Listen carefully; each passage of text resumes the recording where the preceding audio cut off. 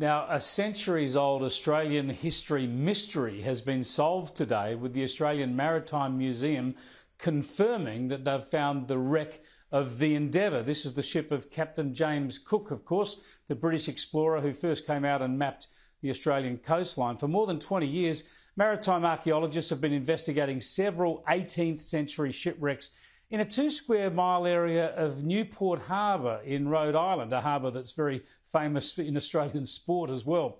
Now, the final piece of the puzzle was put in place recently, and to get more on this development, I'm joined by Kieran Hosty, who's the Maritime Archaeologist at the Australian National Maritime Museum. Thanks for joining us, Kieran.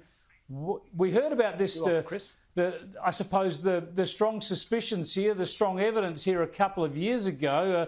Since then, you've been doing a lot of work, but now you're absolutely convinced that this wreck in Rhode Island must be the Endeavour.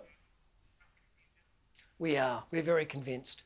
We've been working with our partners, the Rhode Island Marine Archaeology Project, now in Endeavour for 21 years.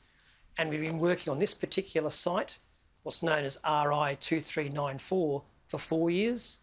And we've slowly got all the information together, and we're now very confident that we have found the site.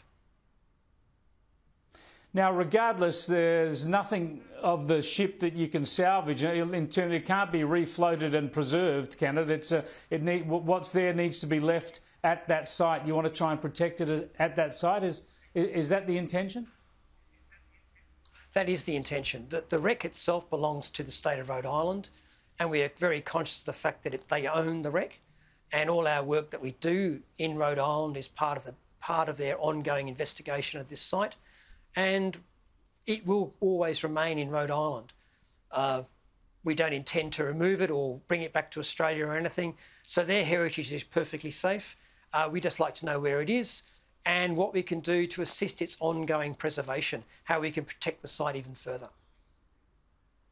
Excellent. Now, we know the Captain Cook story. We know he went to Tahiti to have a look at astronomical events. Then he came and mapped the coast of Australia.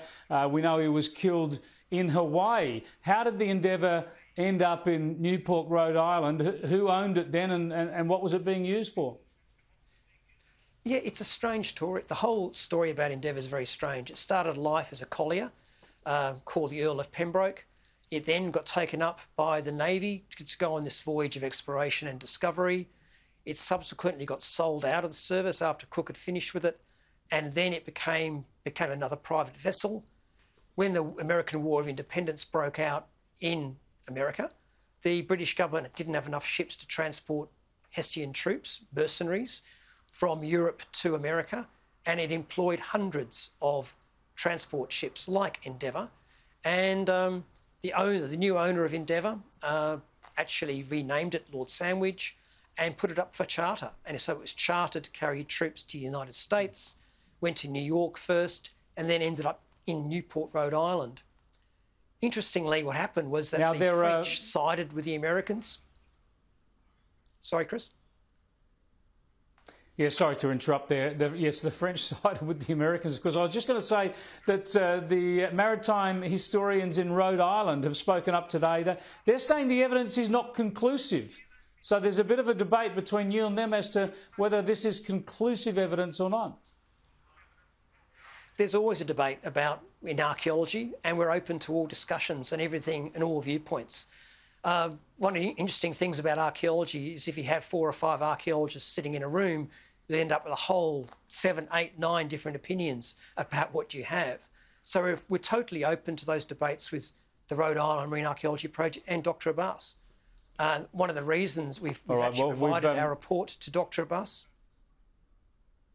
Great. Well, we've had contests with the Americans in Newport, Rhode Island before, and we've won them. So I'm happy to go with your judgment on this one too, Kieran. Thanks so much for joining us. Thank you, Chris.